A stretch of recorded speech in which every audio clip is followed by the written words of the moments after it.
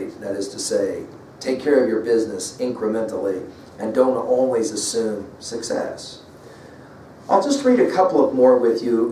This is a famous one for its interesting and somewhat controversial implications. The eagle and the arrow. It runs like this. An eagle was soaring through the air when suddenly it heard the whiz of an arrow and felt itself wounded to death. Slowly it fluttered down to the earth with its lifeblood pouring out of it. Looking down upon the arrow with which it had been pierced, it found that the heft of the arrow had been feathered with one of its own plumes. Alas, it cried as it died. And now the moral: we often give our enemies the means for our own destruction.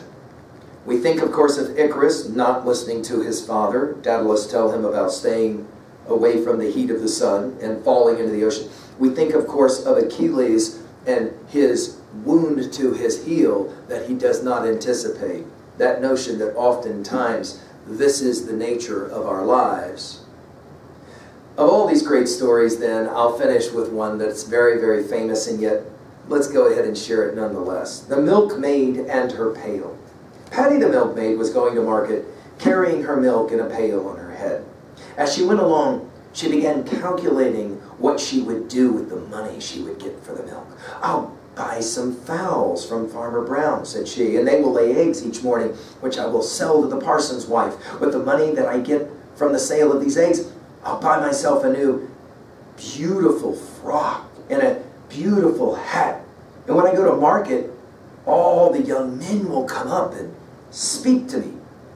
Polly Shaw will be that jealous, but I don't care. I shall just look at her and toss my head like this." As she spoke, she tossed her head back, and the pail fell off, and all the milk was spilled.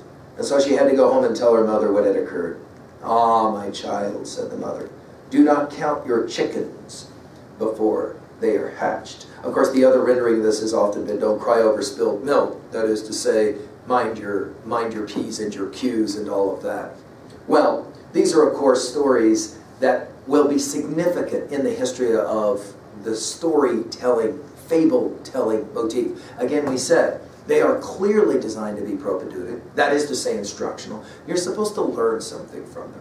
Now, as we get into our next study, we'll take a look at the stories that are compiled by the famous Grimm brothers, and we'll see some similarities to those stories and to the fables of Aesop. We'll obviously see some dissimilarities as well. I hope this will lead you to go online, find more of the Aesop's fables, read them, and begin to ask questions about their significance, their instructional significance. I hope this has been a good introduction to you at least. Thank you.